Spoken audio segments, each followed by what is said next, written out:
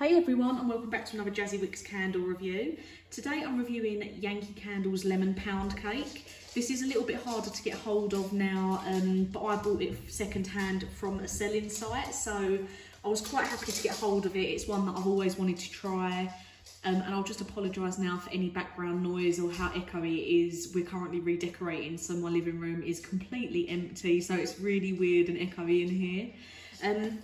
So I really wanted to try this because I love the smell of lemon and I love the smell of cake. I've had other lemon candles before, such as lemon lavender, but I'm not keen on the lavender tones.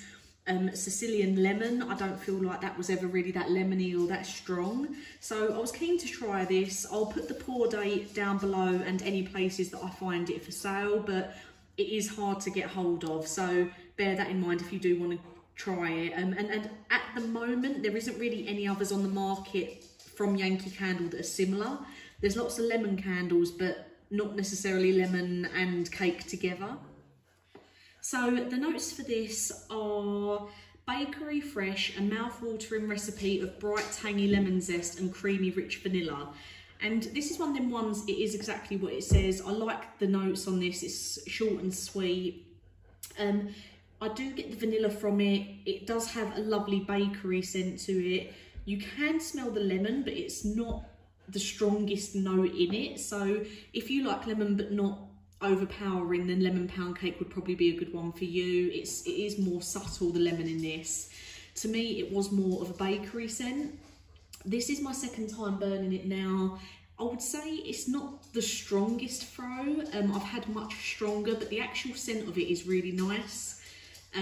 For a throw rating, I'd probably go 7 out of 10. So although the scent is lovely, the throw just isn't great for a big open space like what I've got at the moment. I think if you had it in a smaller room, you'd appreciate it a lot more. I think this is going to be more suited to like a bedroom or something, but I've got it downstairs in my open plan sort of front room, dining room area, and the smell isn't travelling that far.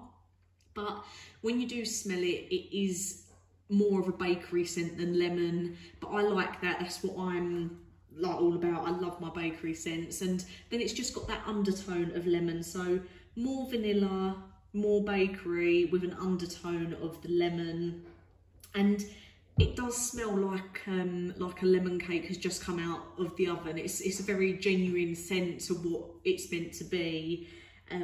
Yeah, I would have it again, but I think for the rest of this candle I will probably burn it upstairs just to appreciate it a little bit more, because it's got a lot more oils at the bottom, and I do think it is a lovely candle. It's just not going to be appreciated as much in a big open space. So if you do get your hands on this, do bear it in mind that you probably will appreciate it in a smaller area.